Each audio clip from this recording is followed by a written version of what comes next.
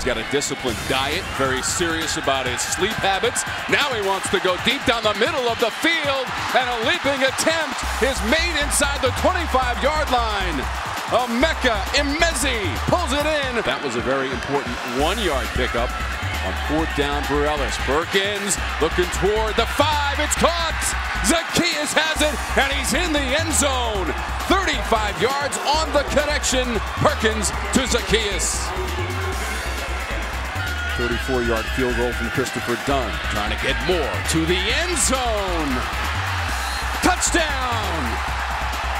Emeka Emezi just took it away from the defender. Emezi 16 yards from Ryan Finley. Block for him, frees him up. 28 yards on the last 2 runs by Person. Turns the corner. Little high step at the 40. Avoids a tackler, and Person is down. Harmon has 2 100-yard receiving games this year. Floating it to the end zone. And it's a touchdown. Carry Angeline. TDs and a field goal, trying to cash it in again.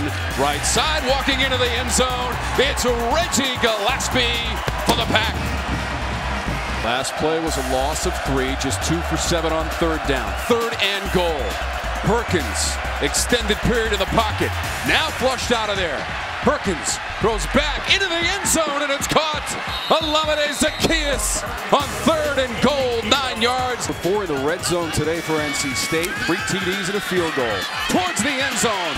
Front corner, adjusting to the ball, and a touchdown. Kelvin Harmon for the Wolfpack. With 9 receptions. Ellis, pathway to the goal line. Jordan Ellis is in for the score for Virginia. They try the other side. They got the bounce, and they got the ball.